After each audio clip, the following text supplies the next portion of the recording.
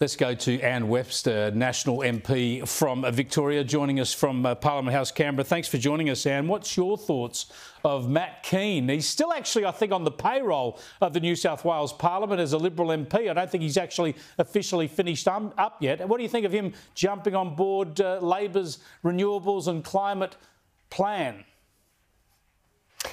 Hi, Chris. Great to be with you again. Look, Matt Kean is taking an opportunity, something that he's clearly passionate about. I don't know him personally. I wish him well. It is actually up for the government to explain what they've done here and why they're doing it, why they want him particularly to be the chair of the CCA. So, yeah. What can you say? As I've just outlined, though, he's part of the problem. He's been pushing the renewables zealotry in New South Wales. You've got a state there now with the highest power prices it's ever had, facing blackouts over summer. He said it wasn't too early to shut down Eraring. He said they didn't need a gas generation plant in the Hunter Valley. Now it's clear these are things that the state desperately needs. Well, Chris, I know that Australians aren't so worried about political appointments. What they're worried about is the cost of all of this and the cost of living generally.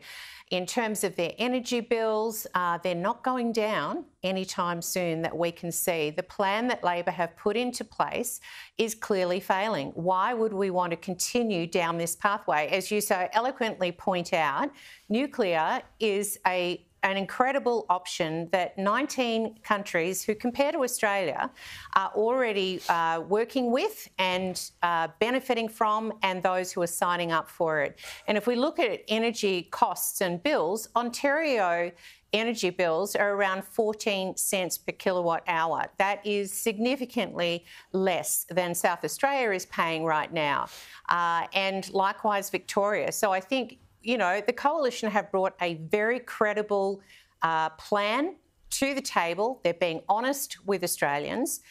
We want to see the moratorium lifted. We want to work with state and territory governments, and we want to see Australia prosper into the future. This is the way to do it.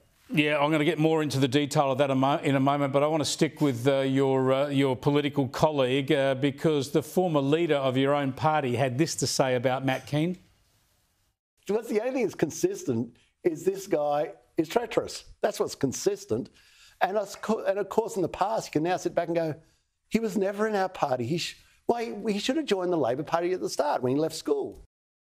Barnaby Joyce there. Now, Anne Webster, Matt Kean's still a member of the Liberal Party. He's now on a government body and he's publicly arguing against coalition policy. Should he be expelled from the party?